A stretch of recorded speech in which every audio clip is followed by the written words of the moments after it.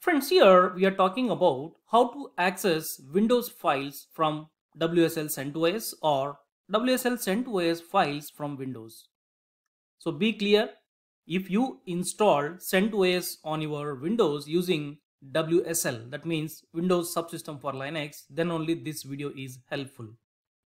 First, let me open my CentOS, which is installed on our Windows using WSL.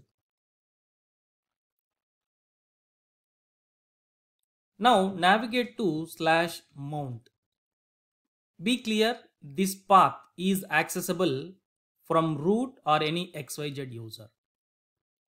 Now list, see that if you see here, this D, C, E, F all are my Windows drives. Suppose if I want to navigate to D drive, then I can navigate to D. After that, inside that, let's say I'm going to automation folder in my Windows.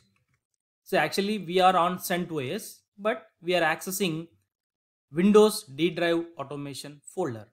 So if I list here, nothing is there. Let me verify it on my Windows as well.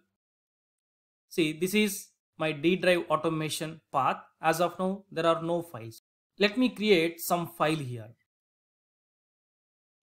So some demo.txt. Now go to your CentOS and list it.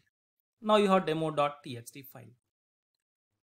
Or else from here, just create one file. Let's say I'm creating touch new.txt. Now go to your Windows and see that yes, new is there. So this is the simple way to access your Windows files from CentOS or CentOS files from Windows.